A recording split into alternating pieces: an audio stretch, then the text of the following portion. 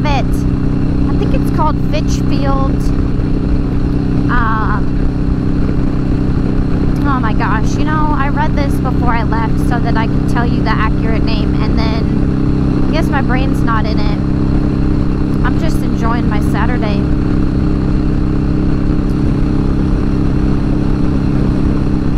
It's Fitchburg Furnace. And if that's not the right name, I'll make sure to put a little blurb in the video when I edit so that you know the real one.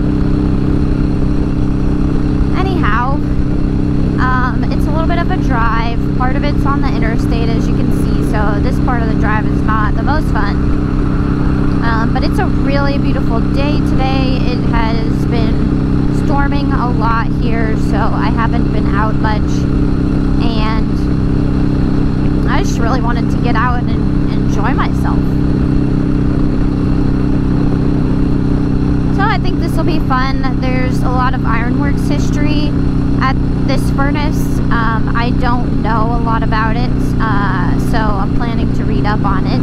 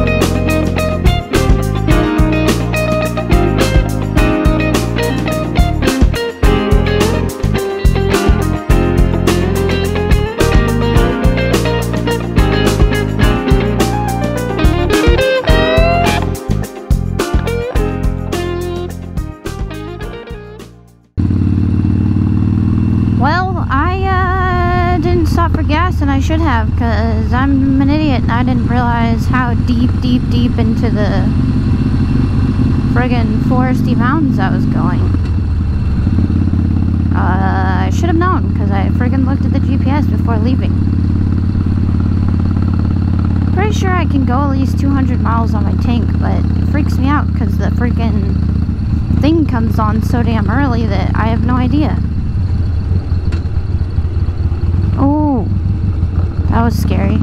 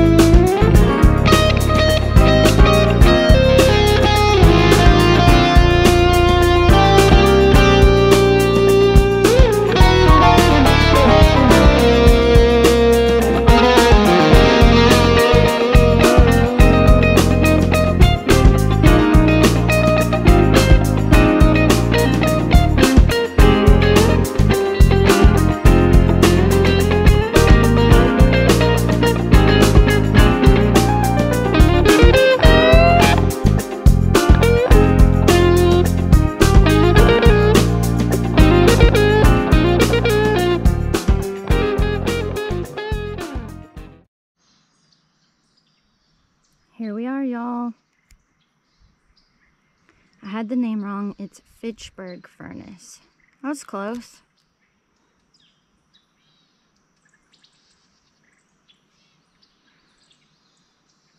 It's pretty sweet. I did some panning on the inside, so I will follow this up with that so you can kind of see what it looks like. This is the biggest one, I believe, in Kentucky, and like I said before, it's for ironworks.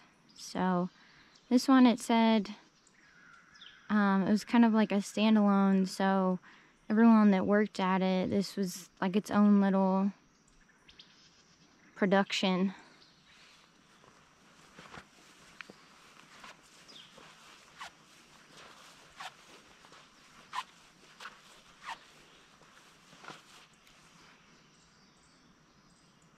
It's huge.